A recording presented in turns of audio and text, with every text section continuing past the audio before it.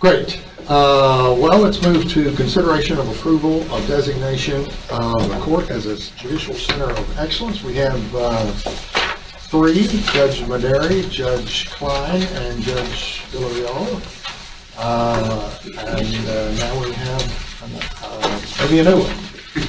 Maybe a new one. Good morning. Today before you we have the Honorable Claudia Laird and County Court at Law number 2. She is our fourth nominee. She's been working with us from the beginning. She was pivotal in helping us understand how this process can slot in and fit with civil courts. Her jurisdiction is primary civil and holds a lot of sway over guardianship and probate matters. She came into us regularly with pretty high scores across the board in most of the performance areas, strong in governance, strong in court operations. What she really lacked was just sort of codifying these processes and procedures, putting them down on paper and making sure that her staff was engaged in those processes.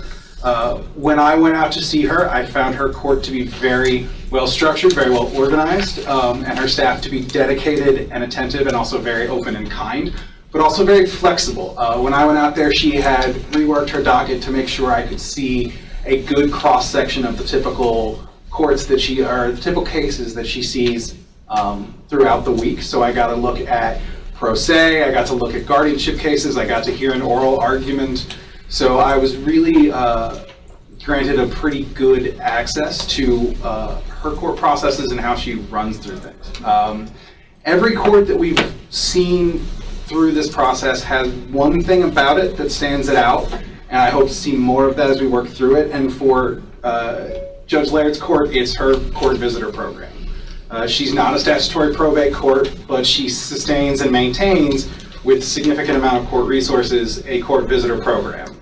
And what struck me about this program is that it is incredibly well organized and incredibly well staffed.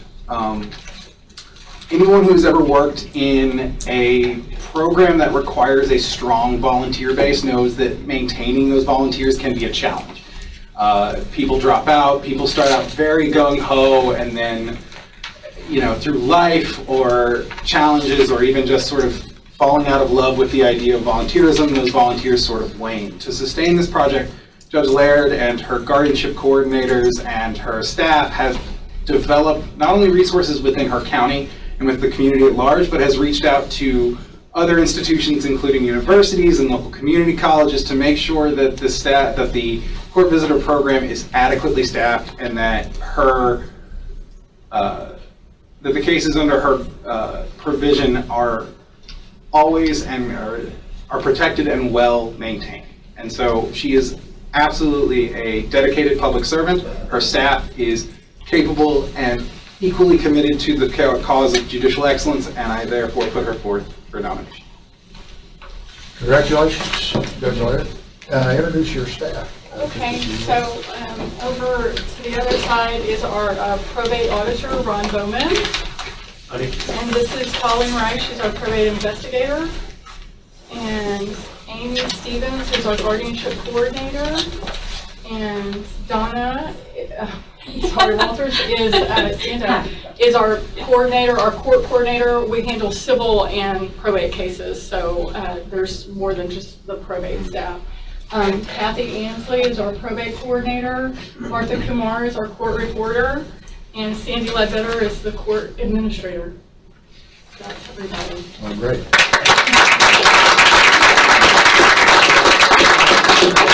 You want to introduce your other two guests, who is very excited they're here. And this is my mom and my dad.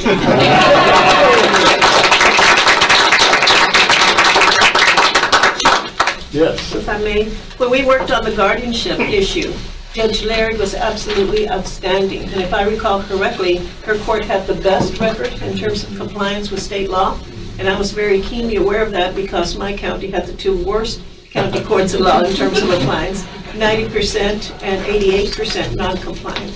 And you were outstanding, even at that time before we started this process. So I'm very impressed. And looking at the report about this court, just the beginning performance area strength index is impressive. She was already at 100% in court operations before this process began, at 80% in governance, 63% in case flow management, and I believe it's 79% in access and fairness, and that is incredible. And so now you're at 100% in everything. Bravo, we need more courts like this. Yeah. And I move that we designate this court a court of excellence. Second? Second. Well, it is great credit to the judiciary that we have courts like this, and the recognition that they've gotten in Corpus and in Laredo, Laredo, has really been good for the judiciary as a whole. We know it takes a team. I was a trial judge 105 years ago, but I know how important the staffing is, and so we thank you very much for this.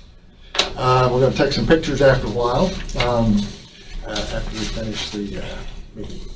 Any other discussion on the motion? All in favor? Aye. Opposed? Aye. Passes. Yes, indeed. Yes. Thank you.